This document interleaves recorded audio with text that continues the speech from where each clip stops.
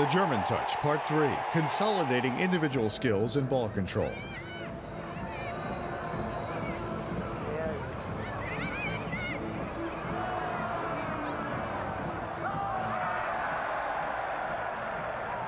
Wouldn't you like to be able to dribble so elegantly and successfully?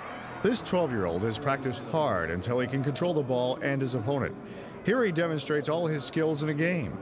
But before you can control the ball like this, you will have to learn how to make numerous changes of direction and turns with the ball. You should practice dribbling techniques and tricks as soon as possible and repeatedly try them out at home, in training, and in games, so that you too can become a wizard of the dribble.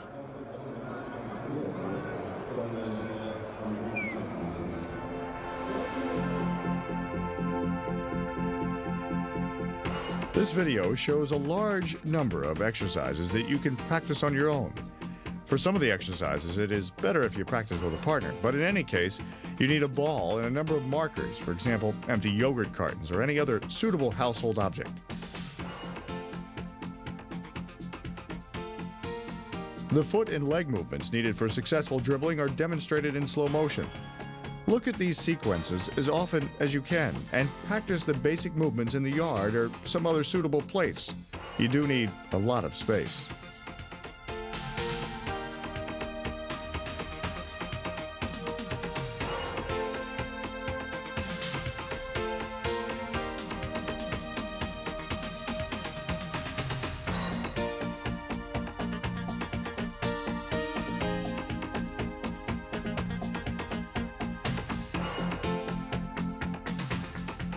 Dribbling in a limited space requires excellent ball control and control of your own movements. Peter Schreiner has developed a number of exercises for his club, which will help you become an excellent dribbler who can deceive his opponent at will. Many players have already learned these basic skills in his dribbling school.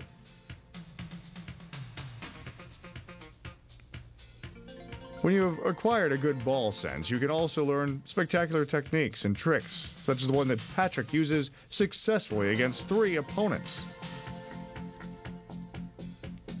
Look closely at it again. You will be able to do this if you practice diligently.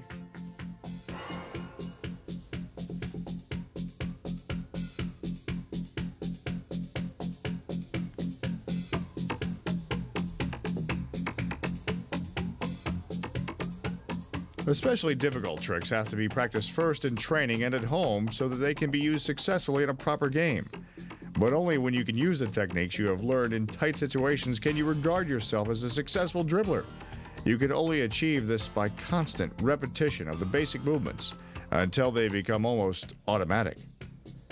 This video also demonstrates exercises that will help you to outwit an opponent who is positioned behind you. Experience shows that these are difficult situations, so you should concentrate hard on the basic movements shown in tape 2 of this series, playing with an opponent at your back.